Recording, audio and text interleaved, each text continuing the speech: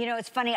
We were talking to Arsenio Hall, and I was saying that I had just shown my kids Coming to America for the first time, and that movie holds up so beautifully that I can't wait to see, because it's like, how can it be possibly better? And he's like, he gave all the credit to you, that you had this, incredible idea that your character fathers a son. And, you know, and so then you get this incredible cast that made everybody laugh every single day.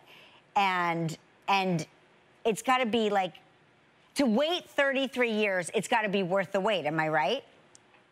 Oh, yeah, I'm really happy with how the movie turned out. Yeah. But we weren't waiting. We never thought we were going to do a sequel to this picture. It was like the movie, the story ended like, and they lived happily ever after. And we didn't even think about doing it. And then the movie became, of all the movies that I've done, Coming to America kind of became like a cult movie. And they show it all the time on TV. It's always on. And on Halloween, some people get dressed up as characters from the movie.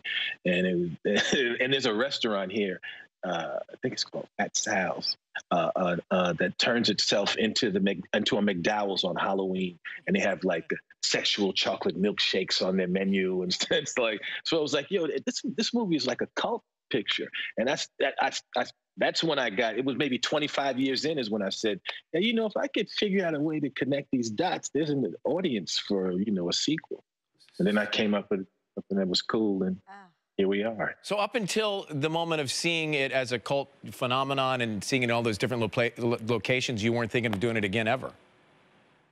No, because there had been stuff. There'd been like they tried to do like a Coming to America TV show. It didn't work, and they tried to do it as a play. There was talk about making a play. It's kind of like it was always around, you know. But so I never thought about doing it.